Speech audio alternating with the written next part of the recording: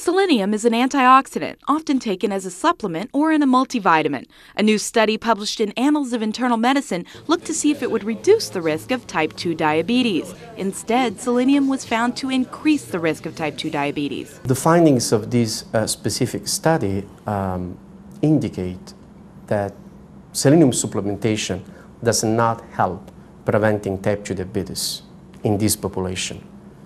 In addition, findings indicate that a long-term supplementation with selenium can increase the risk of type 2 diabetes. Researchers took data from an earlier study that examined selenium's impact on skin cancer to find out its effect on type 2 diabetes. They studied data on more than 1,200 people who didn't have type 2 diabetes at the start. These data say strongly that it doesn't protect against diabetes. And the other side of that is that it may actually increase the risk of diabetes. Despite these findings, selenium has shown promise in preventing prostate cancer, colon cancer, and lung cancer.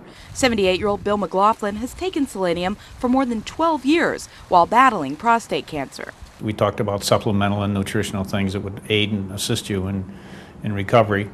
And selenium kept coming up, and so we started taking selenium, among other things. If their perception of risk of prostate cancer outweighs their perception of risk for diabetes, then they can take selenium supplements, and they need to be conscious that they have to look out for symptoms or signs of diabetes. On behalf of Annals of Internal Medicine, I'm Sonia Martin.